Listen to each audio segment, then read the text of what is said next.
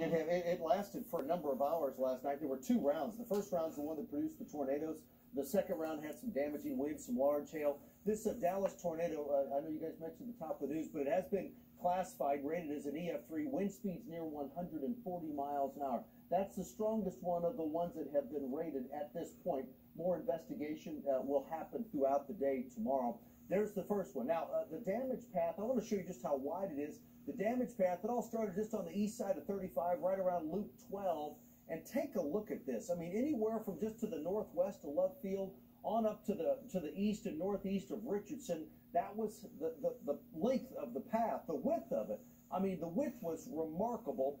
Anywhere from Webb Chapel locations down to the south, right around Royal Lane through Marsh, and then up around North Haven, northeast of there, Forest Lane, Park Central Drive, northeast of there. We're looking at Abrams, Buckingham Road, Centennial Boulevard, and then up to East Beltline, Apollo Road, and then we're also looking at Jupiter Road. And then finally, off to the east when it fell apart, it was around Holford Road and North Shiloh Road, and once again, that was to the east of Richardson. So that was the first and the strongest of the three tornadoes. Here's the second one.